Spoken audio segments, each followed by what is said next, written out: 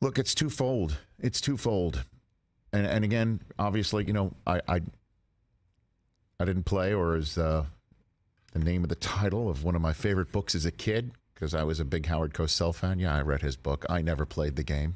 I Never Played the Game was the name of his book, because he was pointing out the jockocracy that was happening in sports broadcasting. Remember that? About all the players who were just coming off of the sideline and doing his job, basically. But at any rate, I never played the game, but I've been around the game, and I've talked to a bunch of players for 20 some odd years. So if I could suss this out, it's twofold. One is they can't turn the page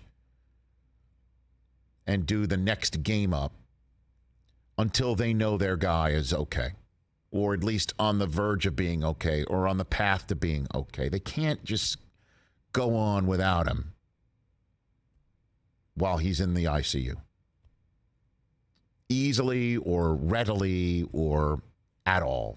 I don't know. Either those are the different grades of how ready they can be. And they understand, you know, it's the sport. This is the league. This is the league that they've been dominating in many ways on many Sundays and Mondays and Thursdays that they've been in, and this is their championship season too, and they need to hit the pause button on it, because for them to just say, okay, we're just going to turn the page and just keep doing it while Damar is on life support, that's half of it, if you will. And the other half is being ready to take that next snap.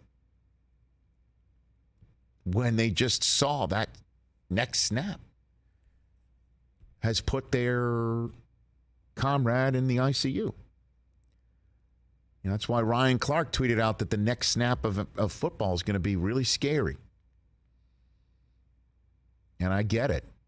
And I get it. That, again, that veil, that wall that these players have built up in their head, and they place behind that wall in the recesses of their minds just how violent this sport is, and how the next snap could be the last, and what are you going to do if that happens, and what do you do if you have to find a different career, or heaven forbid you are so significantly hurt that it affects the way you live your life, and what's going to happen 30 years from now if I have effects from playing. And those thoughts are never at the forefront of anybody's mind when you're playing the sport.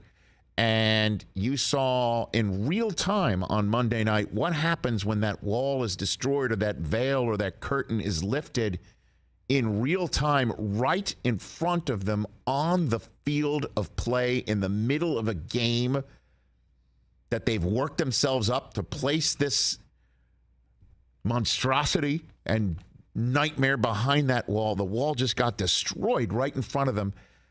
And I mean, what reserve it's going to take for them to build that wall up again and go out and play a game. This is serious business. I understand, again, that a lot of folks out there are like, well, they're paid millions of dollars to do it, and it's a dream and all that, and that's true. But as we've been talking about, the theme of this week has been they're human beings. Just wanted to throw that out there. Millions of dollars won't affect your emotional state. I mean, it doesn't matter how much money that you have once you see something like that. This is, I just kind of wanted to lay out for everyone what needs to be surmounted, resurrected,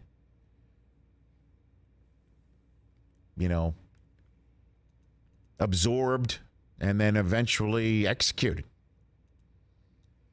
It's a lot.